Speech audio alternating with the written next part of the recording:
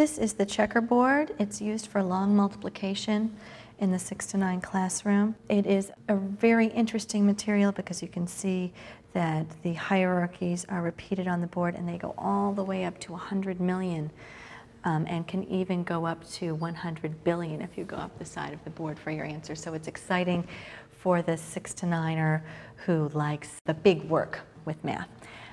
Also, what is interesting about the checkerboard is that we are no longer using 10 bars, even though the children are using the bead bars that they have seen over and over throughout their Montessori career. On this material, the bead bar takes its value from the square upon which it rests. So if your one bead is in the unit square, it's worth 1 unit. If it rests on the 10 square, it's worth 110. If it rests on the 100 square, it's worth 100.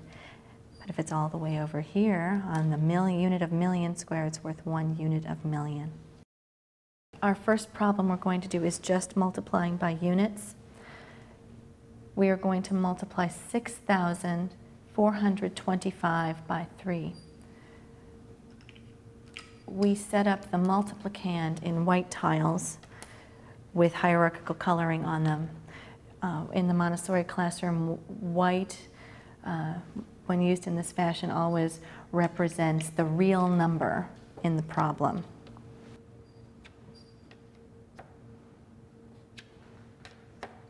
Our multiplier is on a gray square. It is just the number of times we are going to take the bead bars out of the box, and in this case that's 3. So we're multiplying 6,425 by 3.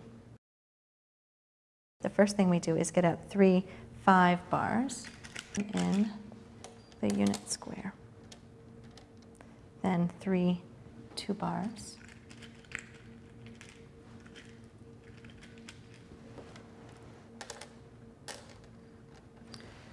three 4 bars, and 3 6 bars.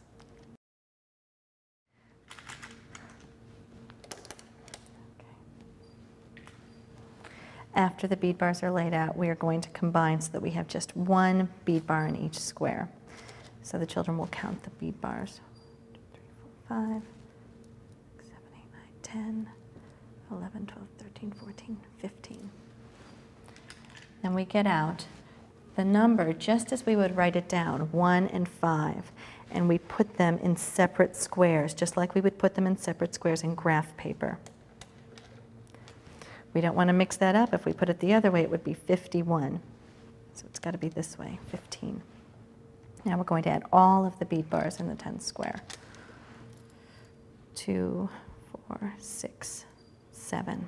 So we'll trade those in for a 7 bar.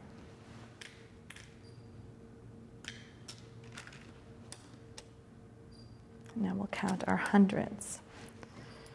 1, 2, 3, 4, 5, 6, 7, 8, 9, 10, 11, 12.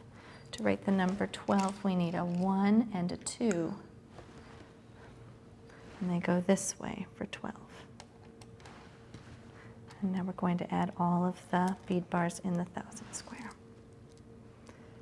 6, 7, 8, 9, 10, 12, 13, 14, 15, 16, 17, 18, 19. So we need to get out a 1 and a 9 to make 19. If we put it this way, it would be 91. So we have to be careful to set it down the right way. And then we will write our answer down. 5 units, 7 tens, 2 hundreds, 9 thousands, and 1 10,000. And we put a comma between our families. There's always 3 to a family, so we start counting on the right, units, tens, hundreds, and put a comma. So 6,425 times 3 is 19,275.